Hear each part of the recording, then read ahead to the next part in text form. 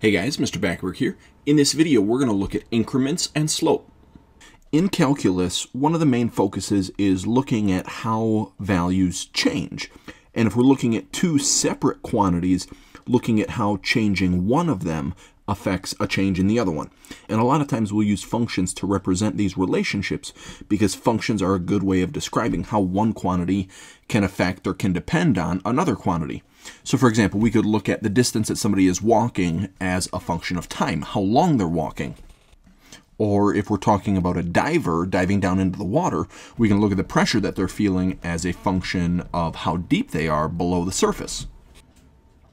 Now, as we're looking at the changes in these specific variables, those are called increments. So for example, if we're looking at a change in time, we use the Greek letter delta to represent change. So if we talk about delta t, that could be a change in time. What we would do is we would take the ending time and subtract off the initial time. Or if we're talking about a change in distance, or delta d, that would be our ending distance minus our starting distance. Or if you're looking at the graph of a function, we could also talk about the change in the x values as the ending x minus the initial x, or similarly, we could look at a change in the y values as the terminal y minus the initial y value. So in this first example, we're going to look at finding the increments delta x and delta y given two specific points. So we're starting at the point 1, 3, and we move over to the point 4, 5. So to calculate delta x, we're going to take that ending x value minus the starting x value. Well, we started at the point 1, 3, so I'm going to call that 1. That's going to be my x1 value. The 3 will be my y1 value. As far as the other point where we ended, the 4, 5, that's going to be my x2 and my y2. So if we want to calculate the delta x, we're going to subtract those x's, and we're going to take 4 minus 1. So we've got a delta x, or a change in x, of 3. Now similarly, we can calculate delta y, so a change in the y values, by doing that ending y and subtracting the initial y value.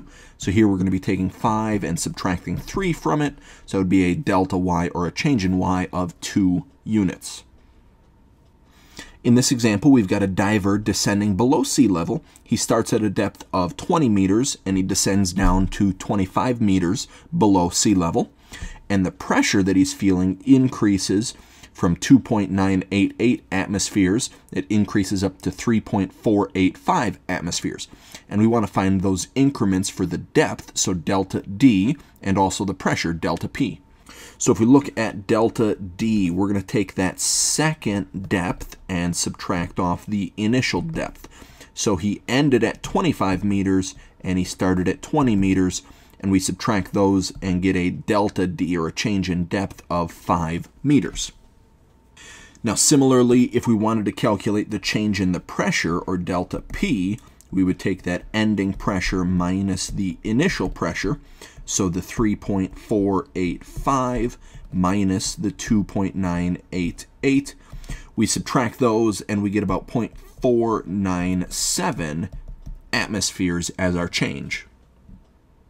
Now as we start to dig a little bit deeper into functions, the variable y is a linear function of x if the ratio of the increment of y to the increment of x is constant. So if we've got 2 points on a graph, we've got x1, y1, and x2, y2, that ratio of the increments is just the slope of the line that connects those 2 points. So let's say we've got ourselves a line passing through the points 1, 3, and 4, 5. When we're finding the slope is the change in the y value over the change in the x value, delta y over delta x. Now, similar to what we did earlier, to calculate that delta y, we know that we're going to take y2 minus y1, and to calculate that change in x, or delta x, that's going to be x2 minus x1. So my first point, that 1, 3, is my x1 and y1, and that 4, 5 is my x2 and my y2. So on top, with the y2 minus y1, we're going to go 5 minus 3, and on bottom with x2 minus x1, we're going to go 4 minus 1. So on top, 5 minus 3, we get 2. On bottom, 4 minus 1, we get 3. So we would say that this line has a slope of 2/3. Now this example is a little bit different. We're given a line that goes through the point 2, 3, and it's got a slope of -2.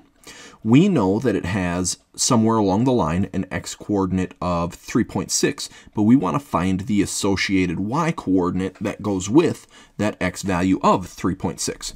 So if we think about how we're calculating this slope, that change in y, we took the ending y value minus the initial y value.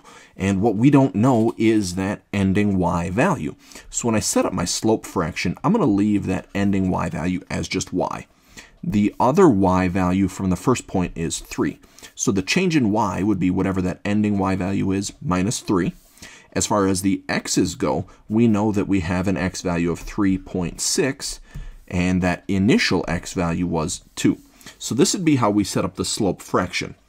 And we know that the slope is -2. So when we divide this stuff out, we're supposed to get -2 as our answer. Well, we can actually simplify down the denominator of that fraction on the left-hand side. So I'm not going to change the y minus 3 because we don't know what y is. But on bottom, if we take 3.6 minus 2, that's going to be 1.6, and that's still equal to -2. Now, looking at this fraction, we want to solve to try to get y alone. So I'm going to take that 1.6 that we're currently dividing by, and to move that over to the other side, I'm going to have to multiply both sides by 1.6. So we're going to get y minus 3 is equal to -3.2. Now to solve to get y alone, I have to get rid of that minus 3 by adding 3 on both sides. So we're going to end up with a y value of -0.2. So that point on that line would be 3.6 and -0.2. That's going to be it for this video. Thanks for watching.